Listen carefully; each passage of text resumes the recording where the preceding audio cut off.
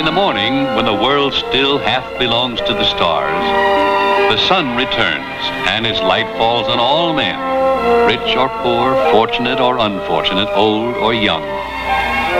Each man an individual unique in himself must make the most of his day. Each life is a kingdom set apart from all others. Each of us a separate being, a single man under the sun.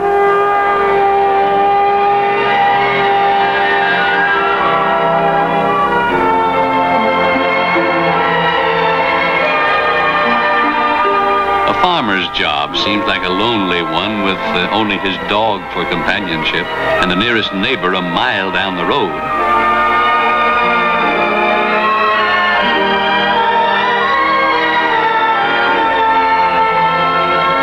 His world is filled with animals and earth, and days spent far from other men and other ways of life. Amid the farms are small communities and homes built by many generations. In this home, a lonely woman rises long before her neighbors and descends to rooms which were home for her family.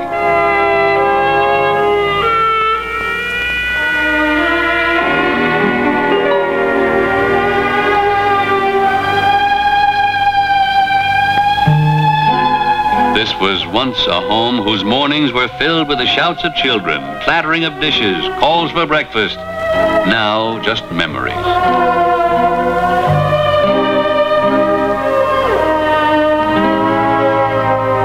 The sun rises late in the city, for it must creep over the buildings and window ledges as well. And in one corner of the city, loneliness can be found in the heart of a small boy. For him, very few dreams ever become reality. Already he's begun to dismantle the bridges that link him with others, to separate himself from a world that seems not to keep its promises.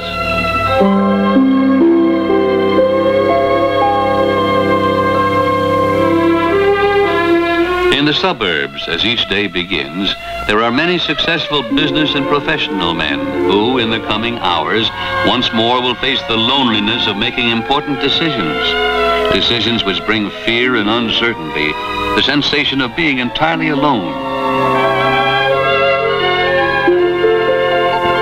Even a boy, given everything by loving parents, may in his heart still feel set apart from all others.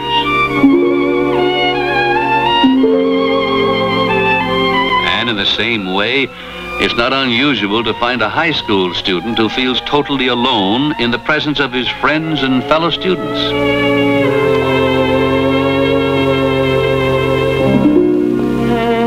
The first day of a new college man is strange and dismaying.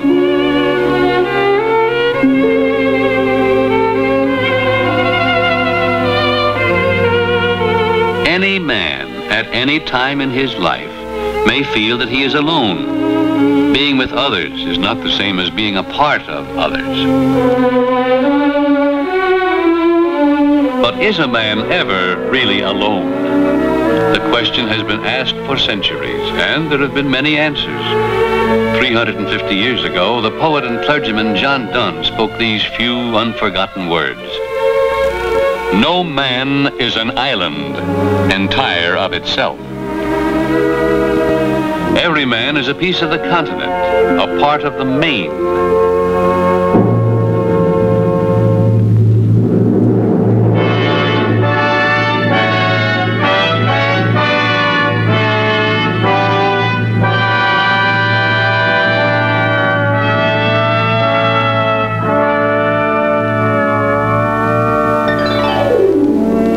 All men are linked together, because there's a force within each man which involves him with all others. That force is not always easy to see, but it's there in every man.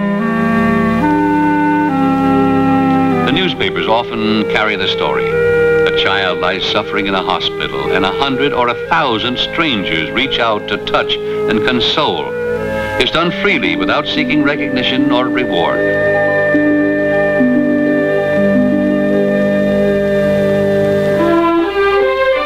When there is a need, a man hears something within him, an inner voice urging him to act, to help.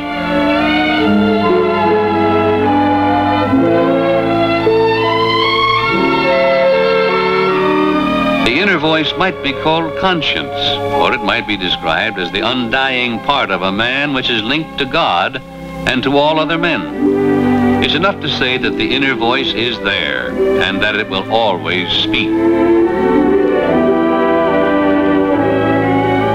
Very often, the inner voices of men join in a mighty chorus. And then, on the outskirts of the city or village, there may be seen signs such as these. There are many names, but each stands for the same idea, that no man, rich or poor, fortunate or unfortunate, old or young, need ever stand alone. Each has its story, but in each men work together, building a force in the world that draws men together.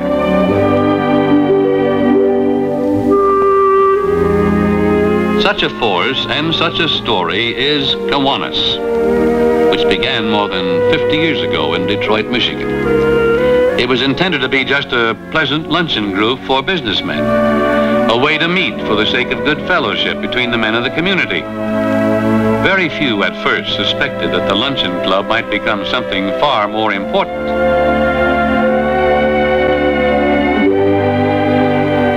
When the active men of a community spend time together, an inner power is ignited. The desire to work together to serve others in a community freely without seeking recognition or reward. And so, before long, the Luncheon Club had community service projects going. And the word spread to other men like sparks rising on a breeze. Kiwainis became an organization devoted to the good of each community, a rallying point for active, giving men. By its 50th birthday, it numbered more than 275,000 members and was growing steadily. It has come to stand for something very definite in our modern world. Eternal God, grant us a vision of thy being, that we might work in thy spirit and magnify thee with our deeds. Amen. Kiwainis has faith in what the individual citizen can accomplish in his community when he sees a need and acts to do something about it, no matter what that need may be. Each man's efforts are multiplied as he works alongside others. Nearly 1/3 men with that faith in themselves, dedicated to the conviction that no man and no community should go without help when something needs to be done, is a mighty force in the world, a force which can work wonders.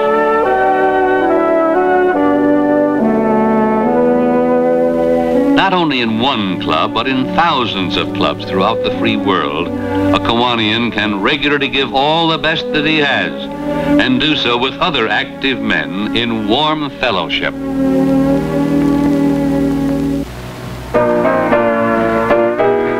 When men sing together, they join one another in a special way.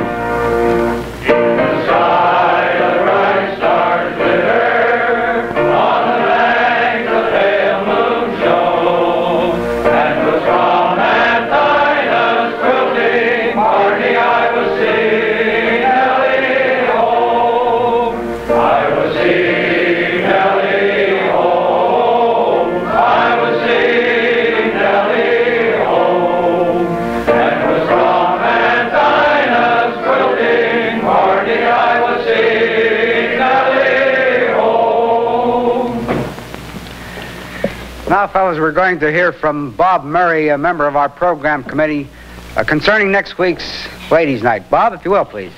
President Bell, fellow Kiwainians, I want to remind you that next week for Ladies' Night, we're going to have one of the finest programs of the year. Now, the official title of this program is the Grand Canyon Area. By means of colored slides and stereophonic sound, we're going to see the Petrified Forest and Painted Desert, Bryce Canyon, Zion Canyon, and the Grand Canyon. Now, it's vital that we have a good turnout for this meeting, so get a date with a little woman, and if you haven't already done so, please sign up on this sheet. Thank you.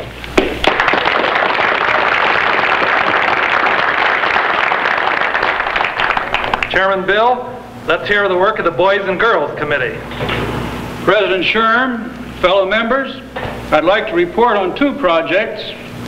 The junior bowling tournament is now well underway, and we're beginning to make plans for a recreation building at the Boys and Girls Camp.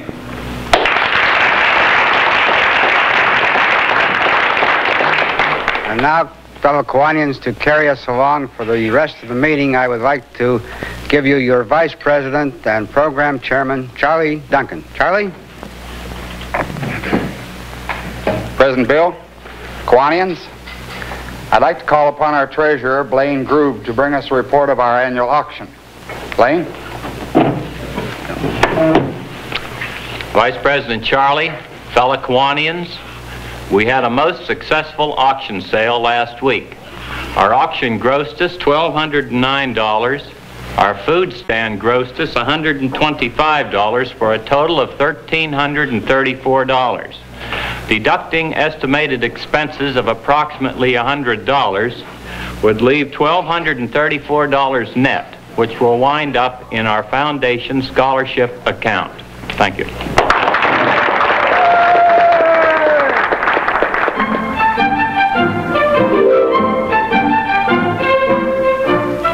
Kiwainis believe that farm and city must understand each other and work together. And county fairs provide the finest opportunity for the two groups to do just that.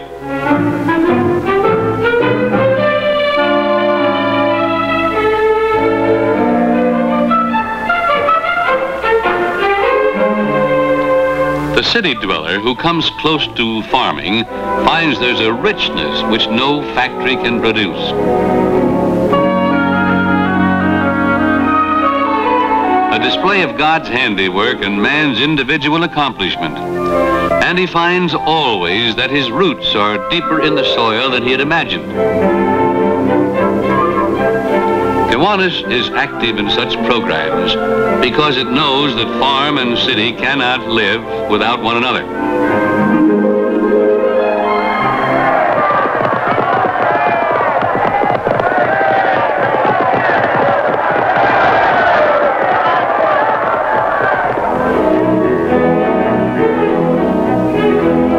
Judging a contest, giving a prize, sponsoring a 4-H or Future Farmers Club, these men actively show their belief that the future of our farms depends on the interest and effort given to youth, not only by the farmer, but by the city man as well. And for the Kiwainis who participate, this smile is their reward.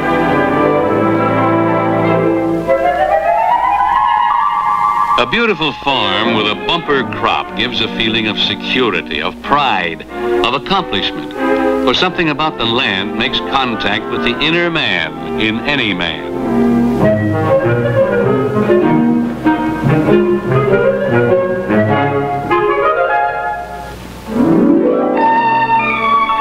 All we are or ever will be comes from the land.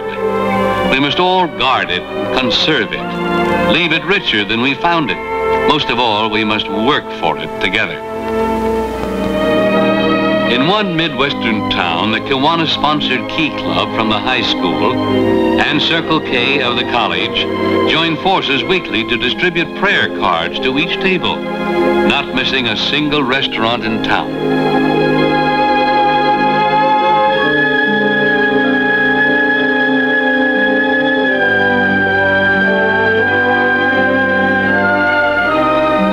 It was a simple effort, but carried with it the personal rewards that come to men at any age when they work to better their community. Kiwainis believe strongly in support of churches. So with the cooperation of a local printer, a car and driver, 3 key clubbers set to work.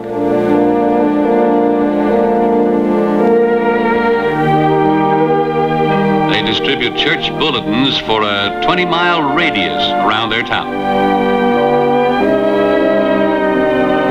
It's an invitation to strangers to join them in worship.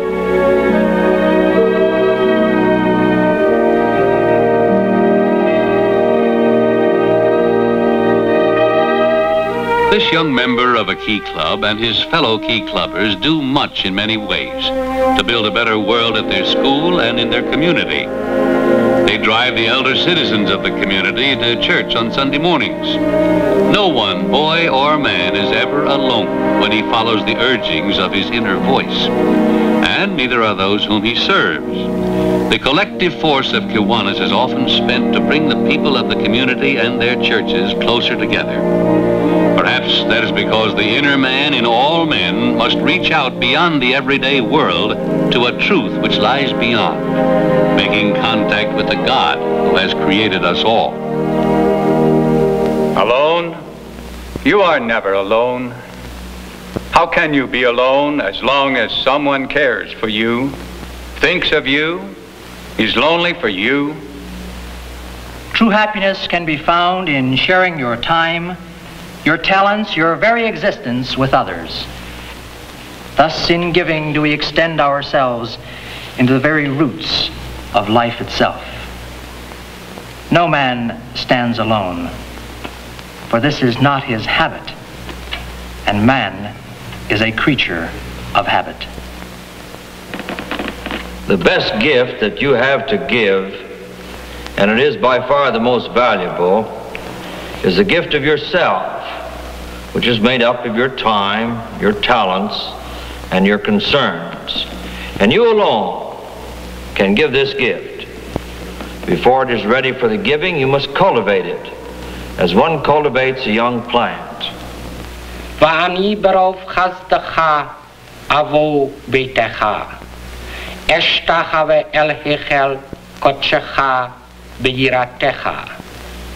Horeini Adonai darkecha uncheni beorach mishor. Ki imcha mekor chaim beorcha nire or. The churches of a community are a hope for everyone who believes in the goodness of man and the eternal life of his soul. The church is the house of God, a place where all things appear in their true value. In a church, the inner man and the outer man come together in harmony to praise God, to exalt, to ask, to thank, to be alone where there is no loneliness.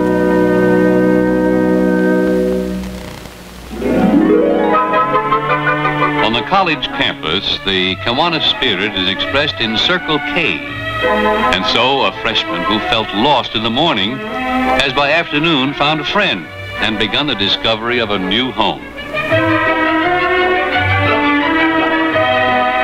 Because of Circle K, he has been drawn together with others. He is now not only among other men, he's a part of them.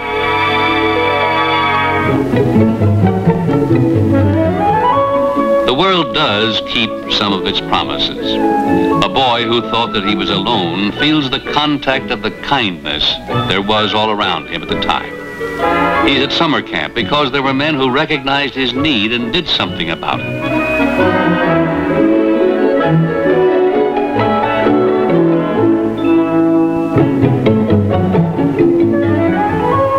They did more than just dig down in their own pockets.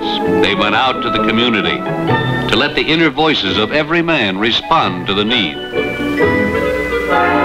Hi, a bag of peanuts for Kiwanis Kids Day. A bag of peanuts. How about you, sir? What's it for? Well, we have children's camp, and we'll give you a bag of peanuts. How much do you want? Anything you want to give, sir. We'd be grateful. Who gets the money? The children right here in this town. It won't go anyplace else. Well, if it's for the children and it stays here, I'm for that. Thank you very much. Here's your peanuts. Thank you. You're welcome, sir. Peanuts? Anybody? Donation for... A boy who had thought that the world was made of brick, steel, concrete, and indifference learns about trees lined like legionnaires at the edge of a meadow. He learns about grass tall enough to tickle his elbows. He enjoys cool shade on a hot summer afternoon, and he meets person to person all the life that lies just beneath a blade of grass.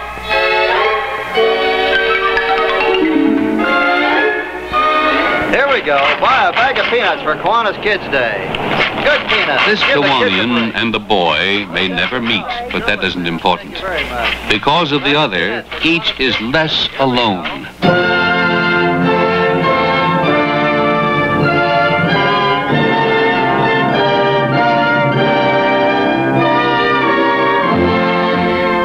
On my honor, I will do my best to do my duty to God and my country. For most boys in these times, there's no serious lack of privileges, but there remains a great need for training in citizenship, leadership, and self-reliance. The greatest threat to a modern community is that its boys will not grow up to be men of whom it can be proud. One of the oldest and, as we all remember fondly, the best ways of making a young man out of a small boy is to plunge him into the world of tenderfoot to Eagle Scout, marches and merit badges, as well as starting a fire without a match.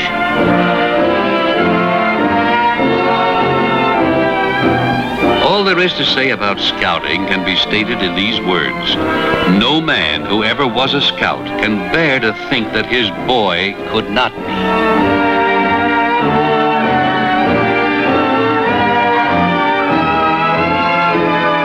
For all these reasons, hundreds of Kiwanis clubs sponsor Boy Scout troops and boys' clubs in their communities, by precept and by example, building better citizens.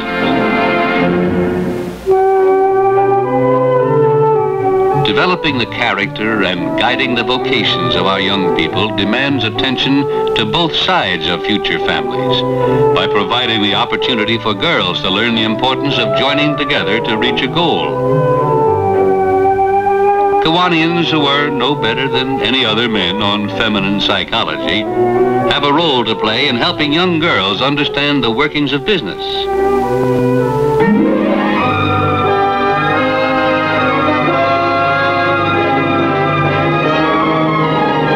It's inevitable when a man believes in individual citizenship responsibility that he will get into community politics, where he'll have one of the best opportunities for service.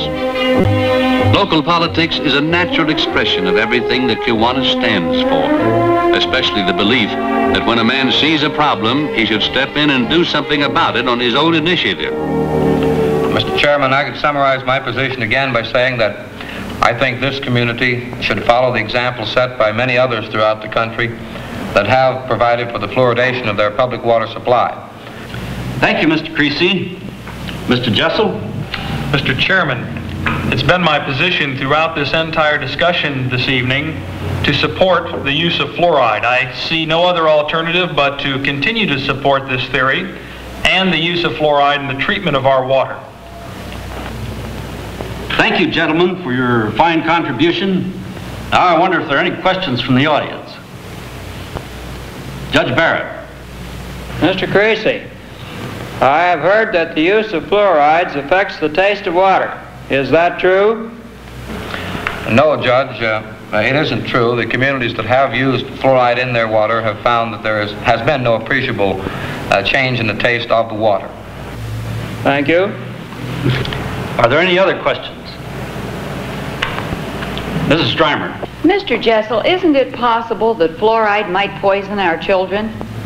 No, I don't believe there's any harm that can result from the use of fluoride. Presently, there are two schools of thought among members of the American Medical Association. One school believes in the use of fluoride in the treatment of water, and the other is opposed to it. And so the people are informed, and Kiwanis has served. We have heard from several of our Kiwanis Action Committees tonight, and now we're ready to hear from the International Relations Committee. Dick. President Sherm, this week we welcome back to Delaware two Ohio Wesleyan girls as community ambassadors from Delaware to Finland and Turkey. The money that we contributed to this cause was raised by selling tickets at the fair. Later this year, the girls will present programs for the club. Thank you.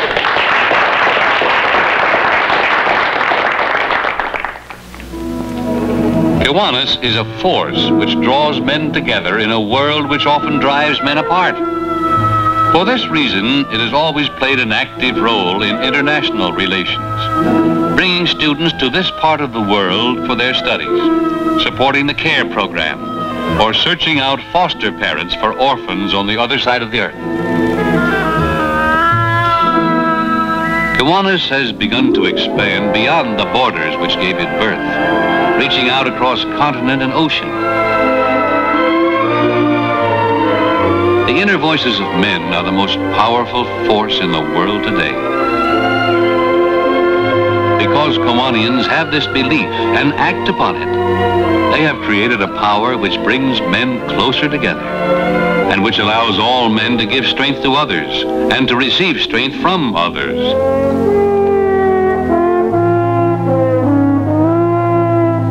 In such activity is the dignity of a man, the strength of his nation, and the hope of the future.